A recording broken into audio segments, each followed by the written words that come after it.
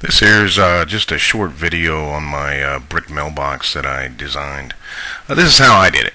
I've seen a lot of videos out there on guys that have done it. Got a lot of great information, especially as far as how to lay the brick, because I'd never even laid a cement pad before.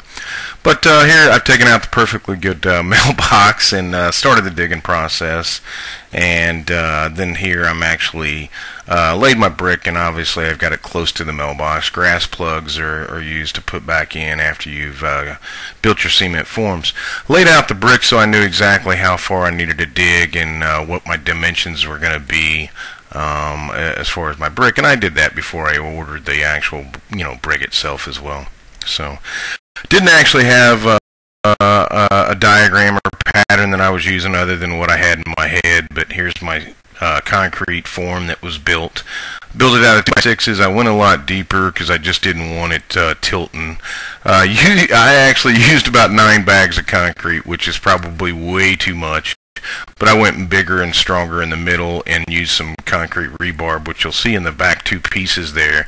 Right here, it's actually showing them. And my first row of bricks actually tied in and I laid inside of that in the 2 rebar holes there at the back. So putting the level on first. Obviously I did that before, and I leveled my concrete form before I put it in, but now it's just a matter of just playing around with it. And here's my first row put in and tied it in. So this is more kind of step by step how I did it. I had to rake my joints because up on the house you'll see when I measured them my joints were actually raked, and so you need to let that set up for probably about an hour or 2 before you actually rake your joint to get the cement out of it.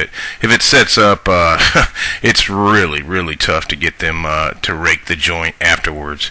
Here's just a fluttered where I'm actually ready to lay the brick down.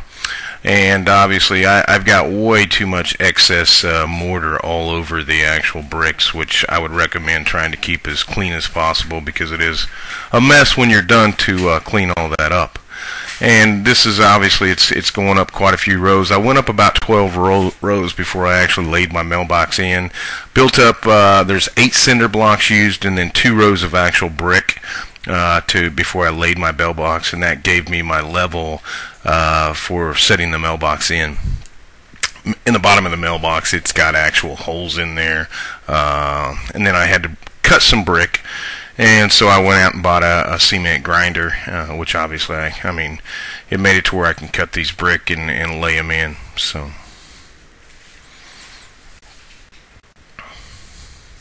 went ahead and cut all the brick before I started laying it. When I laid the mailbox in, I had 2 extra pieces of cinder block, but that's just showing the blocks that I used. Here it's actually coming together pretty nicely, and then I went ahead and used my dimensions and ordered a limestone piece here and matching it up with the limestone that's on the house, and that's actually the top piece that's going to be on at the very end. It takes a while because I wanted a chiseled edge rather than a honed edge. And that costs a little bit more, but it ties in with the house. It's chiseled up at the house. This is looking down inside the mailbox, the back side. As you can see, I've got way too much excess mortar, and it was a lot of work to clean it all off. And here's basically, I'm getting pretty much finished. I'm just waiting on the limestone top. It's looking good. It's clean. I've used my muric acid and my cleaning solutions to get all the excess off, and wire brush, and seemed to work pretty well to get it all off. And it's coming together, just waiting on the limestone top. And here's basically just tools that I've used, which that worked real well to help get that. It's a wire brush that I put on a drill motor just to use to get it off.